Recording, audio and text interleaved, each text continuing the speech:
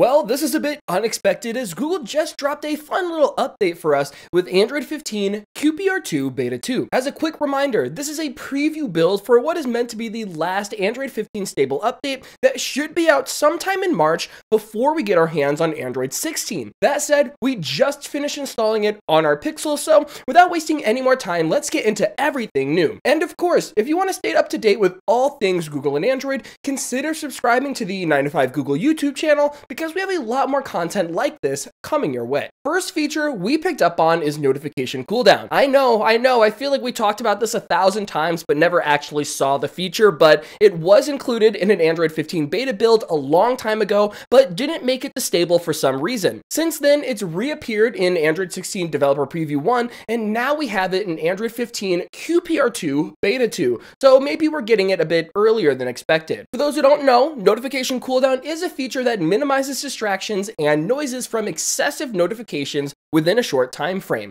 When enabled, the notification volume will progressively decrease for each consecutive notification received in a 2-minute window. To access this feature, you can go into Settings, Notifications, and then under the General tab, you can select the option where you're brought to a splash screen giving you some extra details and a toggle to turn it on and off. Nothing crazy, but I do hope it actually makes its way to the final Android 15 update instead of pushing it off to Android 16. Another interesting item to note here is that it appears themed icons are now out of beta, or at the very least have lost the beta tag, which is great, I suppose, as it's been in beta all the way since Android 12, but I'm not really sure what to make of this right now since there aren't any actual functional changes, at least from what we can tell. A lot of big apps like Uber and BBC Sports, for example, still have normal icons, and just my humble opinion, but I don't consider themed icons to be out of beta when there isn't some kind of way to theme all of them.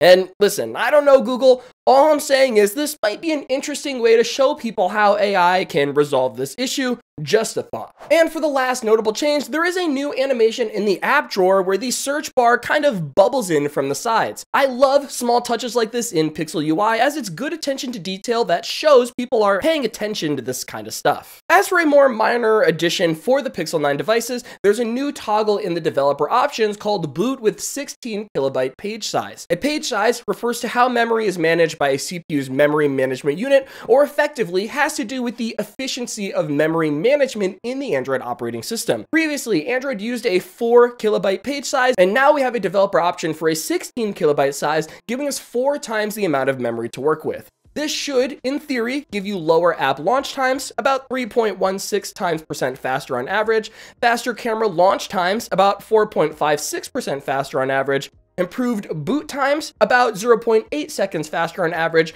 and improved performance in general application. And I almost forgot, the QPR2 Beta 2 update also added the Material U overhaul to the Wi-Fi sharing menu that was added in Android 16 Developer Preview 1, which is just a nice touch. It also included the December security patch, so you'll be covered with the latest from Google, and of course a handful of bug fixes. Most notable is that they fixed an issue that prevented the 80% charging optimization feature from being activated. They also fixed an issue for Pixel Fold users that caused the device to stop responding while unfolded, a pretty big bug if you ask me. And that, my friends, is everything new with Android 15 QPR2 Beta 2. It's a relatively small update and nothing crazy for now, but I wanted to ask you guys now, what do you think of the QPR2 update so far, and more importantly, is there anything we might have missed? Leave a comment and let us know, but in the meantime, I'm getting out of here. Before I do, huge shout out to our channel members on screen right now. We greatly appreciate you guys as Damien and I work super hard to make the best Android content on the platform,